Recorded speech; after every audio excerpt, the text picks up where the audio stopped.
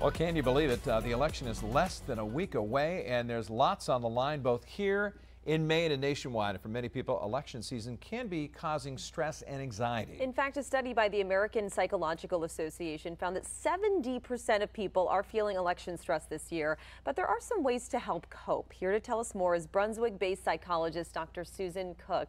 Thank you so much for being here. Thank you for having me. We really appreciate it. So first off, can we talk about your experience with election-related stress? How big of a problem is it in general and especially right now? I think it's an enormous problem. And I think it's both an enormous problem because we don't know what's going to happen next Tuesday, but also because we are listening to all of the verbalization, the verbal violence that goes back and forth. We're very much aware of that. It's kind of hard to get away from. It's in the media all the time. So. When you referenced about the future just a little bit. We don't know who's going to win yet, but when somebody does win, how do you deal with that with people if the person that you wanted to win does not win? Yeah. What's most important in a stressful time like this, are your connections to the people close to you, the people that you love, your children, your partners, whoever that might be. Those are the kinds of things that return you to, I'm here, I'm now, I'm in my living room, everything feels fine, I'm patting my dog or my cat, life is going to go on.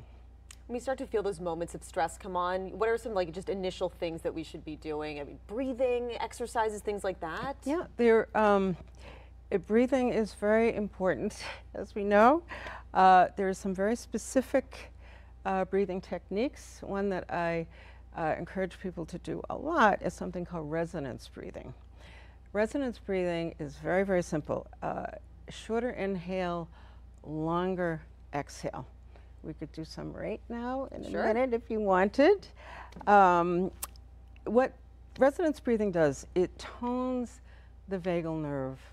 It lowers blood pressure, it lowers your heart rate. Not right away necessarily, but if you let yourself do resonance breathing for 5 minutes a day, you are moving toward being facile with it. There's actually an app that is very, very simple to use. It's called the Breathing app. It's free on Google Play. And it basically, it gives you a visual to guide your breathing. You can set what feels comfortable to you in terms of how many in-breaths, how many out-breaths.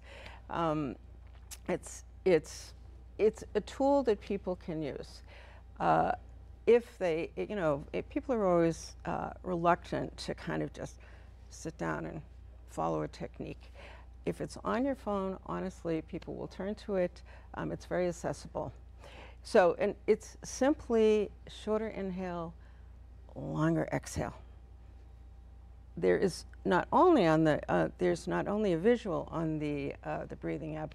There's also an auditory that you can follow. That's two tones, shorter and longer. And allegedly, in doing that, that also will help your brain waves move into a meditative state, which is, as we know, calm. Mm-hmm. This is one of the most important topics right here, questions when it comes to discussing politics with friends and family who hold different views. And that happens in every family, every friendship circle. How would you suggest to make sure those conversations remain civil and respectful? Or how about this, just say right off the bat, I don't want to talk about politics. Yeah. I think evasion, I think deciding it's off topic, I think that's fine to do. One of the things that I always encourage people to do in talking to someone where it might be a little bit contentious is, a couple very simple rules. One is each person gets to be the expert in what they think and feel. You might have an observation, but ultimately you're the expert on what you think and feel. When you disagree with someone, what can easily happen, and I say this after doing this work for a long time, people can lapse into being accusatory. People can lapse into making judgments about you, your person, because of what you think and feel.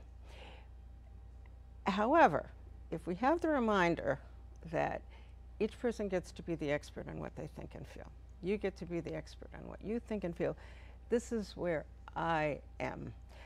Another little shorthand term is no mind reading about what's going on in someone else's head. That's one way in which you can talk to people about difficult topics, so it doesn't become verbally violent. Verbal violence, I do a lot of trauma work. Verbal violence, verbal aggression can be absolutely very close to, if not traumatic for people. And trauma puts us into a whole other ballpark. Dr. Bessel van der Kolk, who has published The Body Keeps the Score, which has sold well over 3 million copies since it was published in 2014.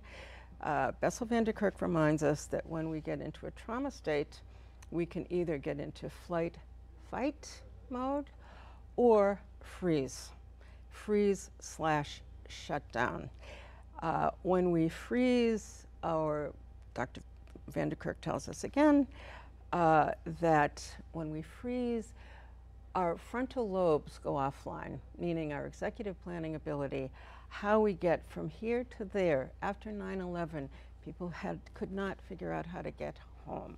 I don't know, you probably don't remember 9/11. I do. That's what can happen, and that also means that your capacity to really think about cause and effect, like if this happens, will this happen? How do I plan? All of that can go offline. It's very important, thus, to think about if you feel yourself getting traumatized, to step back, to do some resonance breathing. The other thing that happens in these times of verbal intensity is people start talking about this stuff on their phone with their grandma, and the children are listening.